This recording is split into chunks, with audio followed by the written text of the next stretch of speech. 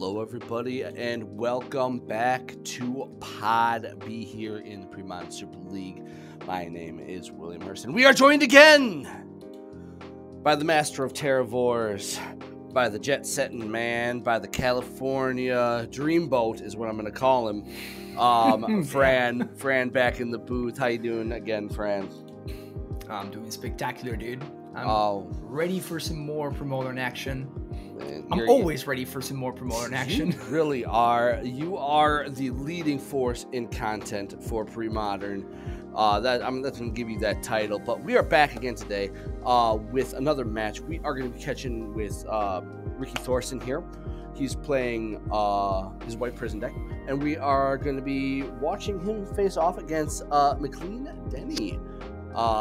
Umbashi? Is it? How do you pronounce that darn thing? Is it Umbashi? Umeboshi is how I pronounce it. I don't know how you're supposed to pronounce it. I don't know. All I know is every time I play against Mclean, he just kicks my ass repeatedly for the most part. Actually, Mclean is a local here in SoCal, so like we actually play. I play at his house pretty often.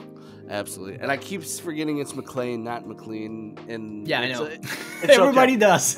It's okay. I'm tired. I did a whole ass podcast with him, and we just still can't remember it. It's okay. It's late. Ricky here, White Prison. Quick rundown on this deck. I don't know what order these are going up, so that'll be something I fix for the next time when I do this series. We'll figure it out better. An interesting deck. Can we all just say that in general every time? What stands out to you about it? Yeah, so this is like probably one of the spiciest brews that we're going to have in this Premodern Super League, and yeah, this is a go big control deck with Eternal Dragon and cards like Windborn Muse, Wrath of God, etc., but also an Armageddon deck with Winter Orb as well, and trying to control the game on both of those axes. Cards like Ancient Tomb, City of Traders, actually 6 total soul lands, which is a lot. That's more than most decks can afford to play. Coupling that with Rishadan Ports, Trevor's Ruins, we have some beautiful synergy with City of Traders. Dust Bowl, which also has some beautiful City of Traders synergy as well. You can play Dust Bowl as your land for a turn, and then you sacrifice the City of Trader before it gets sacked to its own ability, so that's pretty sexy. Some Mox Diamonds and fast mana with Mox Diamond and Mind Stone and Thran Dynamo to offset the quote-unquote the evenness and the fairness of both Armageddon and Winter Orb, which they were never really meant to be fair. But anyway, and then a couple of Decree of Justice is a Stroke of Genius as the top end of the deck. This is once you are ramping with Eternal Dragon with all of this fast artifact mana, then you can sort of refuel by casting Stroke for, I don't know, 5, 6, 7, however many you can, and then a Decree of Justice as well. We've seen black-white control decks do something similar with Skeletal Shrine instead of Stroke of Genius, of course. Exactly. This sideboard we have a bunch of Who's Who in like white, which is one of the best colors for sideboards in Premodern. Exactly. I mean, we all know it's Kirtar's Desire is the mainstay in that sideboard we saw. We're going to see that bang and win so many matches. So many. But, all right, it's not McLean. It's McLean. Denny. God, we're going to get it. He's on Zombies. McLean plays a lot of really cool decks. One of his favorite decks is not available currently on Moto because of a bug that for 10 million years they have not been able to fix, apparently. But he's on Zombies today. Tell me a little bit about Zombies, because boy howdy can this deck do some really silly things. Yes, Zombies has my vote for the best Dark Ritual deck in the format, actually. And not only that, but also the best Wasteland deck. And that is because this deck is not trying to do something cute. This deck is not trying to, turn 1 Phyrexian Arena, and then after the first turn I get close to even on cards. I'm still down a card, but it's fine. And then on the following turn, then I'm even in cards. And then after that, it's card advantage. No, we're not messing around with any of that. Wait, you're not a Dark Ritual fan, Fran? What? You're playing your Dark Ritual, and you're playing like 2 Carnophages and a Sarcomancy, putting 6 powers into play on turn 1, and then just killing your opponent before the Dark Ritual cardless advantage actually matters. That is how you get card advantage from Dark Ritual. That is how you're supposed to play Dark Ritual in Premodern. So yeah, this deck is actually very, very good. I'm a huge fan of the Zombies deck. I think it's extremely underplayed, and it has a lot of axes that it covers. It has Carnophage, Sarcomancy, 1 mana 2/2s, literally the best rate you can find in the entire format. Then you have Lord of the Undead for boosting all of the dudes and for extra card advantage. Rotlu Reanimator is kind of incredible. It triggers us off of Clerics dying, but like most of your dudes are actually clerics somehow. So that's pretty funny. Wither Wretch is a nightmare for graveyard decks. And then on top of that, you have Plague Bearer, which is incredible against the Shrimp deck. So every turn you're just spending 3 mana and your opponent needs to have a Stifle. Like they can't even have a counterspell. It needs to be specifically Stifle or Vision Charm. And then the Shepherd of Rot actually gives you, against propaganda decks and stuff like that, Shepherd of Rot actually gives you reach, which is kind of amazing. All right, so we're jumping in here. Looks like Ricky's going to be on the play here in game number 1. Looking like we're getting some mulliganing decision. Yeah, what do you think of these hands? This kind of looks like a banger of a hand for Mclean down here at the bottom. Mclean's hand looks very good. It looks like he's actually on the play, and he's going to have like very easy time. Oh, okay, he's actually on the draw. Like Ricky's on the play, and he kept that hand. So Ricky's hand is actually a little bit situational. He still doesn't know what he's playing against. He doesn't know whether Seal of Cleansing or Armageddon are going to be good. Oh, here's and exactly. He actually has like Sorry, you go ahead. Yeah, so he actually has like a hand that he doesn't know how good it's going to be or not. So that's like the only tricky thing. Mclean top deck's probably his best possible top deck. And then we're going to see exactly what I was talking about a second ago. And we're going to see the actual power of Dark Ritual and like what Dark Ritual is supposed to be doing in Premodern. We're going to see turn 1 Sarcomancy probably into Shepherd of Rot, I imagine. Honestly, it's possible that he should go for Carnophage even. But Shepherd of Rot makes I because it actually allows him to use the mana efficiently. He actually got full value from the Dark Ritual, and now he's I imagine the Shepherd is going to get plowed here. Yeah. So traded for a card in Ricky's hand, and he actually got he still has a 2/2 in play. So obviously a pretty big deal there.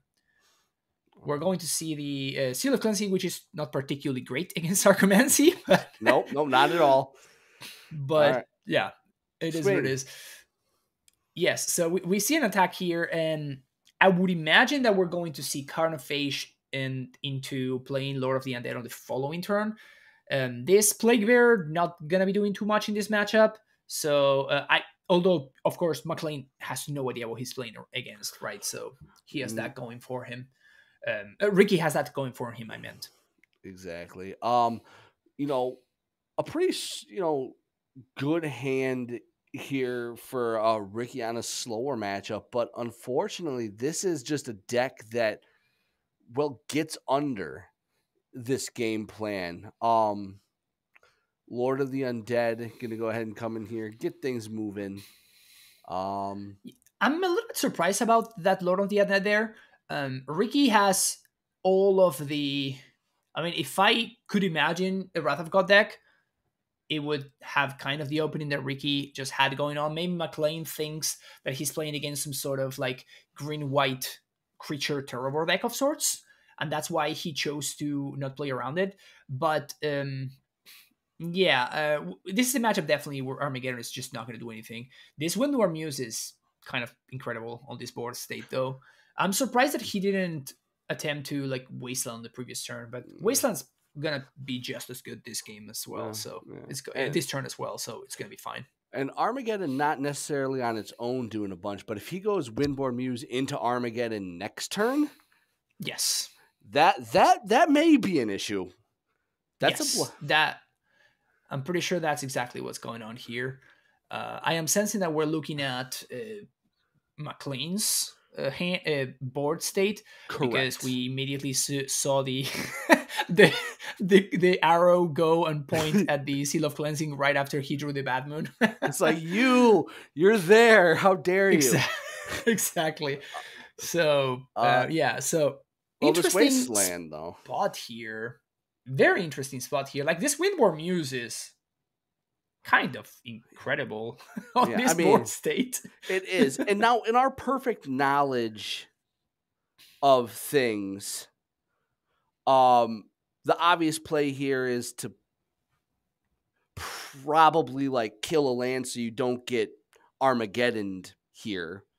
But he doesn't have that. If I'm Mclean, I am not expecting Armageddon whatsoever. Exactly. In fact, it looks like the exact opposite of what an Armageddon deck would look like. So yes, I would not be expecting Armageddon at all. Yeah, but we will see here whether Ricky gets a little bit. Don't get greedy. Greedy? Yes, like Ricky can get greedy here, and he can deploy the Exalted Angel here, flip it on the following turn, and then Armageddon after that. I think it's much better for him to just play the land and get in, and then like slowly deploy his mana again. Yeah. I don't know. It's close. I think it's close. I think it's close. I could see it going either way. He didn't do anything. Okay. Yeah, not doing anything is kind of interesting. Again, Mclean is not expecting Armageddon. Like, I would not be expecting Armageddon. What is Ricky? What's Ricky's plan? Let's put ourselves in Ricky's shoes. Like, why not do anything at all? Yes, I think that he is just because there's 2 3/3s in play that can attack, and Ricky knows it. I think he just wants to Core Haven here. But if you're attempting to Core Haven, why not just Armageddon? That's the part that I don't understand. Yeah, like there's no swords. Like, he's not going to like land a swords or like maybe a vendetta. Like, there's no huge punishment to just putting your opponent in a position where they have to drive 5 million lands to even come close to racing you. Yeah, or what I would have thought about would be to just drop down an Exalted Angel, and then like you can attempt to flip it on the following turn. But that's also kind of bad. Here, what Ricky can do is like now he's gonna go to waste, so he needs to port here.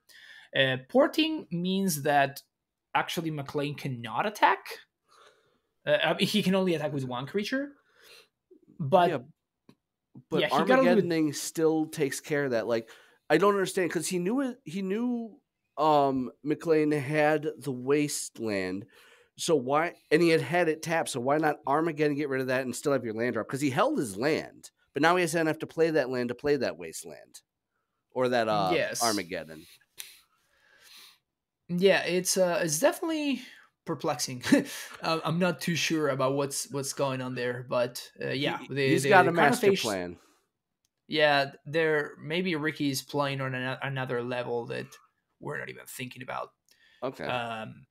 I would imagine here he's going to die, so he needs to get it right now, which is going to be good. Yeah, it's definitely going to be good. Absolutely. And we sometimes see zombies playing like maybe one snuff out tops. So I think that this Windborn Muse, like, is it Windborn? I don't know. Yeah, it's Windborn Muse. Yeah, so I think this Windborn Muse is just gonna go the distance most likely. But I mean, Mclean could just draw land into land, and then the Carnophage is easily racing the Muse. Mm-hmm. Well, this Muse is doing its thing. Yeah, and we again, like we see like one of the awkwardness of Ricky's deck, right? Which is drawing your stuff in the wrong order. He right now found the Mox Diamond in a deck that does not really have enough lands to be supporting Mox Diamond, which means that you're going to find yourself in situations like this where like you are forced to play out your lands in order to cast your Armageddon, and now you just don't have your Armageddon anymore, and you also don't have your your lands to pitch to the Mox Diamond, so you don't have the cake, and you cannot eat it either. No, you don't have absolutely anything. But So this yeah, Mew's still getting there. exactly. This is like a YOLO Muse. Like if this Muse gets there, it's gonna be great. And if the Muse does not get there, like if Mclean does not find another land in time, the Muse is just going to do the thing. So he needs to connect 3 more times before Mclean draws a land. Yeah. Mclean was sitting And there clicking his mouse, just like, be a land yeah, somewhere. yeah. If he finds a land, I mean, he's just a favorite to win. Honestly, just like straight up. Mm-hmm. Well, they're So getting furnace. yeah, we're in a situation where Ricky has no card selection. He doesn't have anything like Sylvan Library or anything like that. So yeah, it's going to be like a little bit annoying. Mclean there getting the Phyrexian Furnace makes sense. The only castable card in Ricky's hand that allows him to cycle and to get out of this. So can Mclean find the land? No. That was. I mean, this is. I mean, the one that's upcoming. That's the very last turn. So Yep. Ricky here not playing out the City of Traders because if he finds a source to plowshares, he can actually plow an attacking creature. So never mind. Never mind. He plays Winter. Wait, what? Why? I don't know. I have nothing. Huh, interesting. Well, I mean, it just doesn't matter because at this point, like the race is now on Ricky's favor anyway, so it's fine. Yeah. Ricky can actually play a second Windborn Muse, which should guarantee that the game is locked up. But yeah, that Windborn Muse is an insane amount of work. Windborn Muse, the true MVP of pre-modern. Don't let anyone tell you different. Yeah, I mean that actually looked very impressive. Like the Windborn Muse came down, the game was close, and then the Windborn Muse came down, and it was just like a runaway from there. And that's exactly 1 turn too late. Yep. That is exactly 1 turn too late for Mclean. So yeah, we're gonna be going to game number 2 very quickly. Yes, an interesting match here. The concession coming from Mclean. Moving on to game number 2. All right. So, interesting sideboard cards here for Mclean. Tell me about them. Yeah, so I'm definitely interested in Snuff Out. We saw Exalted Angel. We saw Windborn Muse. Both of those are cards that can get snuffed out for 0 mana. So love that. I could definitely see an extra copy of Rotlung Reanimator. Rotlung Reanimator is a great way to play around opposing Wrath of Gods. We saw Seal of Cleansing, though I would expect Ricky to cut those. So maybe I do want to keep the Bad Moods in. I'm not interested in Smother, not interested in Genetic Plague, really. Obviously, Perish doesn't do anything. I don't think Stormy Master, Contagion, even Recurring... what is that? Oh, Spinning Darkness. That's the name of the card. Yeah, I don't think any of those cards actually matter. He's cutting some Withered Wretches. He has not seen Eternal Dragon. Nope. So if you have not seen Eternal Dragon, there's no real reason to keep the Wretches, I guess. It's just a 2-mana 2/2, but you have a bunch of 1-mana 2/2s, which are obviously better. I would cut the Plague Bearers before that, though. Maybe he wants to hold on to the Plague Bearers to kill the Morphed Angel, but that seems a little bit optimistic. Okay. Still kind of decision here. I don't know. Like I feel like I would cut the Bad Moons and the Plague Bearers before cutting the 2-mana 2/2s.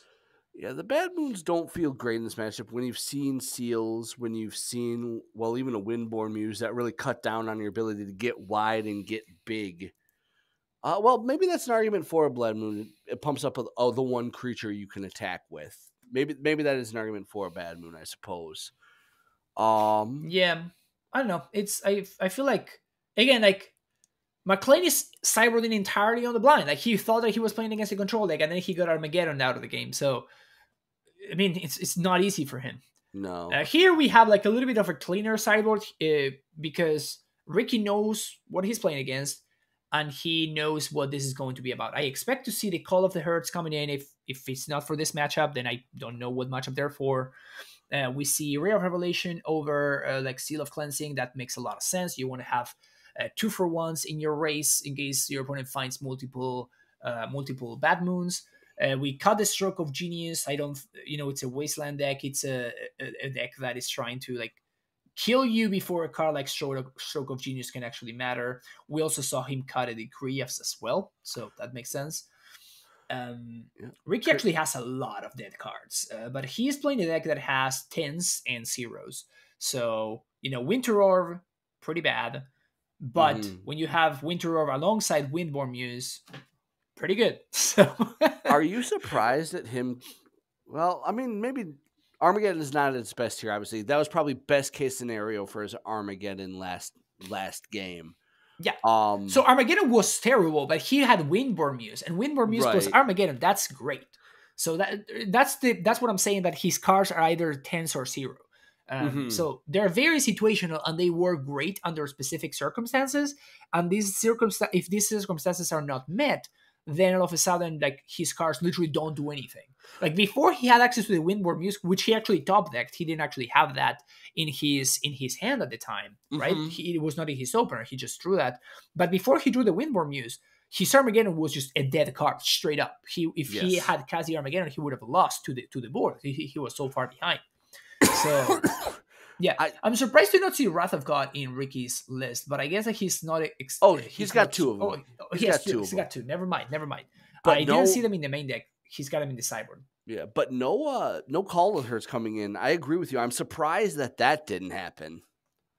Yeah, those are like the cards that, it just lines up against tutus, Yeah. I would expect the 3/3s to line up against tutus in a positive way. Maybe he thinks that his mana is not good enough, which makes sense. His mana is not good enough, but it's a matter of, like, if that's the case, why is Call of the Herd in your sideboard in the first place? You know what I'm saying? So, So we had a Carnophage lead off here for Mclean. This is like a fine opener for the zombies deck. We have like a nice little curve. We have turn 1 Carnophage into turn 2 Shepherd of Wrath. We see the difference between leading on, like a Dark Ritual hand and a non-Dark Ritual hand. So that's what we're seeing in action here. Source of Plowshares, 1 turn too late. Ricky's hand is actually not incredible, actually. Like, it's okay, but it's not particularly impressive. And it just doesn't line up necessarily well against what Ricky could have. Yeah. And what Mclean could have. And we do see this Carnophage just like going at it, just bashing in. This Rattle Reanimator here is it's nice because it's both a clock and also insurance against Wrath. This Mox Diamond is big game though. So we're gonna Mox Diamond something out here.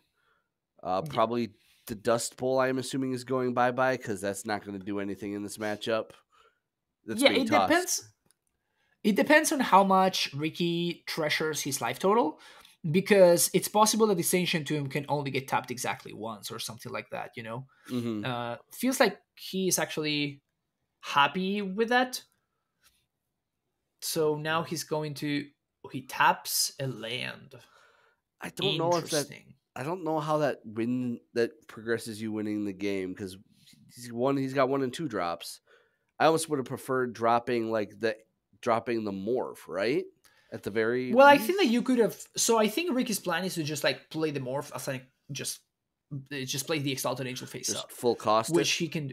Yeah, he can just do that next turn thanks to the Ancient Tomb. So I think he's setting that up, but I guess he's not content enough with cycling Decree for 2, which is what he could have done there.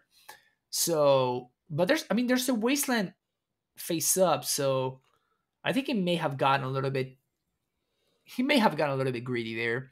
And this Bad Moon is just incredible for Mclean. That's a disgusting Bad Moon. It turns a 4-turn clock into a 3-turn clock, and it just puts so much pressure on this Ancient Tomb.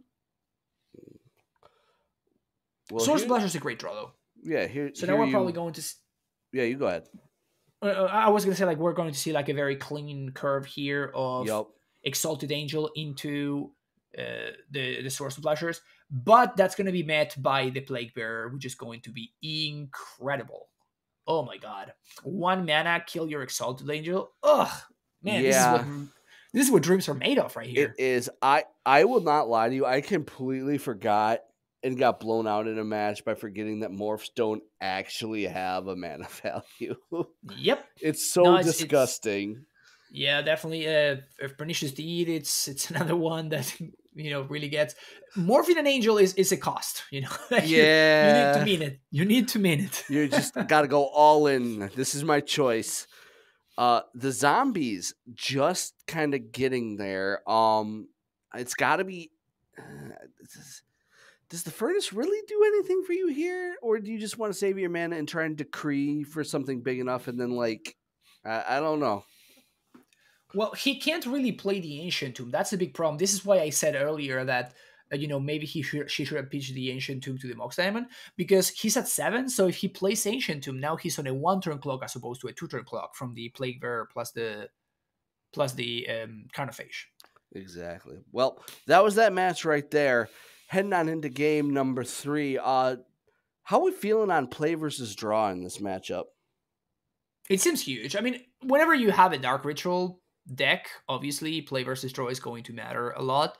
But when you, on top of that, have a Mox Diamond deck, that also means that, when you have like a deck with Winter or with Armageddon that is trying to set something up specifically, like all of those things do add up.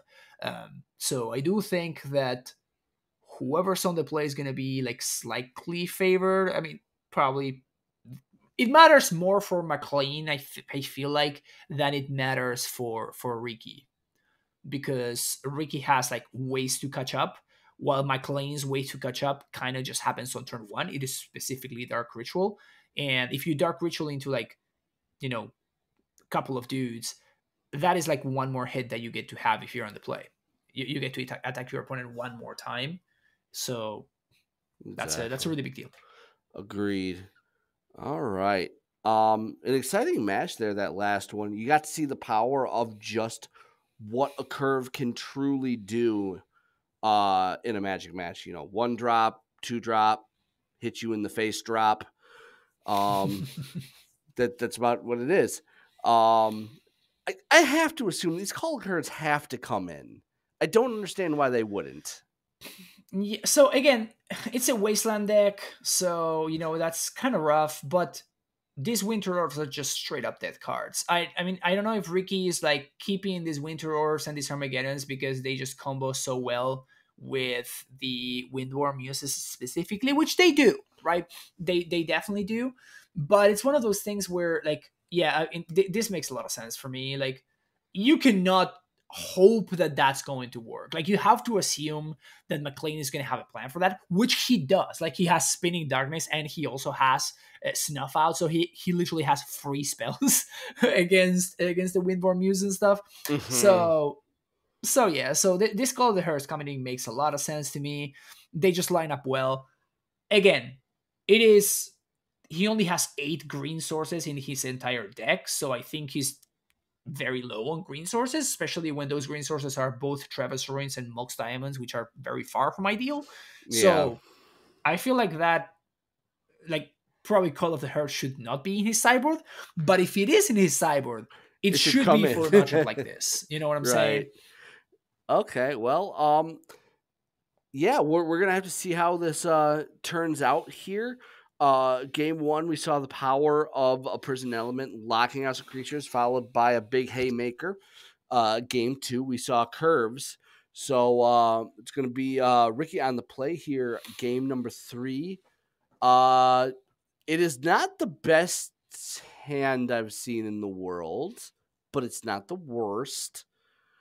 Yes. So I do think you very reluctantly keep Ricky's hand, and you just become really sad about the fact that you have 4 Travis Ruins in your deck as part of your white sources, which he actually does not have that many. He has 7 basic planes and then like 4 Travis Ruins, so he actually is very short on white sources. But he got bailed out by top decking the planes there, so everything's right with the world. I'm kind of a little bit surprised that Mclean kept his hand. He has a turn 1 Carnophage, and then kind of nothing else. Like, the second spell he can cast is going to be a 3-drop. Like, we're going to see something very different than what we saw in the previous game where he just curved out very very smoothly. That's not going to be the case here.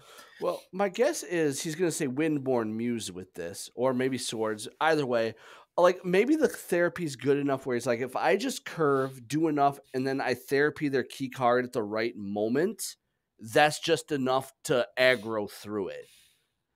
That Yeah, that's possible. And he I also could has also the rot lung, so he can rot lung. He can do that, then he can rot lung, and then sacrifice something to therapy, and then get value off his rot lung, right? yes, definitely. So that's probably that probably makes sense actually. That Call of the Herd is just ridiculously good here, right? Let's go chonky elephants. Just I mean just a 3-3, just like putting a 3-3 into play. But like we see of course we see the cost of this, right? Like he effectively time walked himself. That's a withered So wretch. yes, but he doesn't even need to deploy it, right? Because there's still gonna be like he knows that Ricky does not have any soul land in hand. I guess he just wants to be sure that he's going to get rid of the Call of the Yeah. Herd. So And he's he seen just Mox wants. Diamond from Ricky too. Like he's seen the Yeah, the Mox, problem right? is the problem is I feel like he just cares more about the Windborn Muse than he cares about the elephant, right? So if you're not willing to sacrifice your Carnophage in order to do that, then you should probably spend that turn to like Rotlung to get rid of the Windborn Muse, because that's a much more valuable card for him. Gotcha. I mean, play Rotlung and then sacrifice the Carnophage, right? You obviously don't sack the Rotlung there. All right, here. This is the interesting part about this zombies deck, right? So if Mclean plays Rotlung here, he gets to then sack the Carnophage, and he doesn't get another thing back, but he gets to play around Wrath that he knows about very, very efficiently, because a Wrath here it's kind of actively bad for Ricky, right? He gets to like he blows up his own elephant, and then Mclean has two zombies left. But not only that, but we also have access to two cycling effective like ball linings in hand. So that's pretty great too. Yeah. I wonder if he's just going to go for he just goes for the Windborn Muse here, which makes a lot of sense. Yep, get rid of that. He's got protection from this Wrath of God with the rot lung, obviously. Well, but actually, that doesn't quite work because the Carnophage doesn't yield him a zombie. So I don't understand sacrificing. I don't understand sacrificing the Withered Wretch, which, by the way, he's going to be punished because Ricky drew another Call of the Herd.